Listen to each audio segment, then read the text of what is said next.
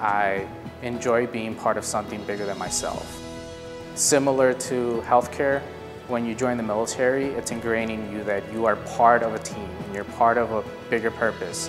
And so all your actions, everything you do, all the training is to benefit the mass and not yourself.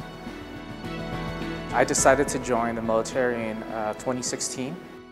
I was fortunate enough to have an older brother who also joined a couple years earlier than I did. Within those 4 years, I got to just travel across the country and fortunate enough to go overseas for some training exercises. I also decided to become a medic within the military. I was able to work alongside different levels of providers, PAs, physicians, and for me that was again an exciting experience.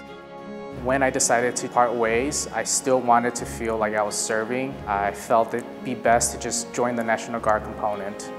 We were in the midst of the COVID pandemic, so when they reached out to all the medics in regards to who wanted to volunteer for these pop-up vaccination sites, I immediately threw my name and volunteered.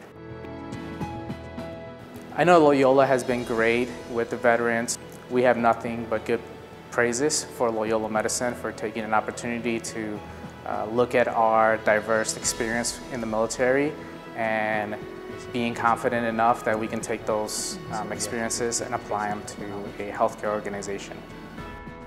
And so for me, even though I shy away whenever somebody wishes me Happy Veterans Day, I do feel a little bit of pride that everything that I had to do was worth it.